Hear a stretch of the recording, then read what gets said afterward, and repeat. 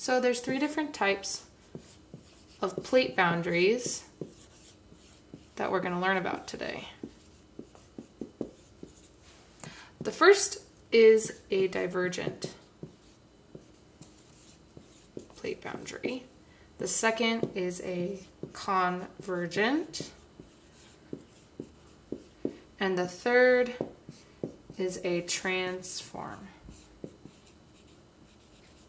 These are all essential to understanding the geology of the Earth's surface. So the first that we're going to focus on today is a divergent plate boundary. This is when two pieces of crust or lithosphere are being separated. So they're going to go in opposite directions. And when this happens, we have this magma here that upwells onto the surface and creates what is known as a mid-ocean ridge. An example of a mid-ocean ridge is the Mid-Atlantic Ridge found between North America and Europe. But these are also found on continents, and they look exactly the same. And these are called continental rifts. An example of this is the East African Rift. So the second type of plate boundary that we're going to focus on today is a convergent. And this one's a little different because it has three different components. You can have an oceanic plate boundary that is convergent. You can have an oceanic continental. And you can also have continental.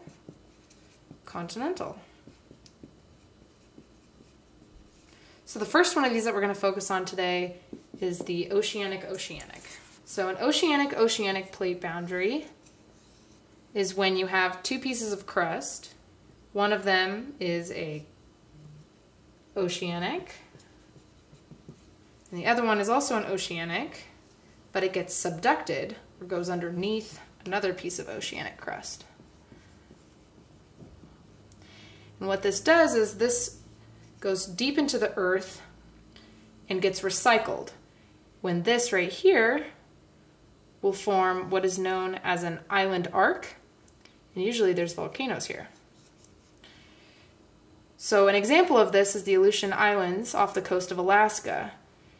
That little tail off of the coast of Alaska is what is caused by the oceanic plates converging and causing these island arcs. The second example here that we're going to talk about is the oceanic continental.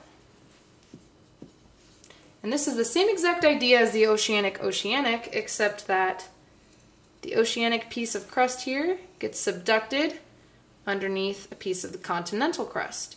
And the reason for this is that the oceanic crust is a little bit more dense, so it will go underneath the continental crust because it is heavier and has the capability of going underneath.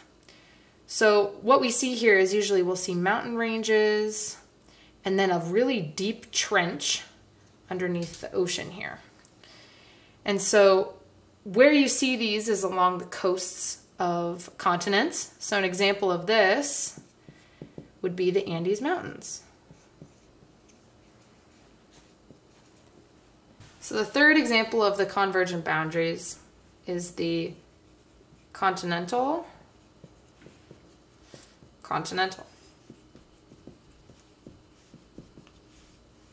This is when two plates come together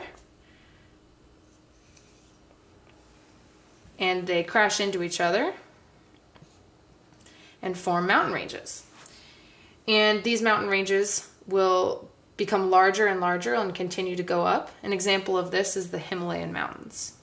So the third type of plate boundary that we're going to talk about today is one that affects us the most as human beings. These are the transform plate boundaries. And these transform plate boundaries happen when we have one piece of crust that slides against another. And there's no creation or destruction of any lithosphere here. And these can be also called transform faults or fault lines. And the most interesting part of this transform fault is that when these slabs of rock slide past each other, they often create earthquakes. And so an example of one of these transform faults or transform boundaries is the San Andreas Fault along the coast of California.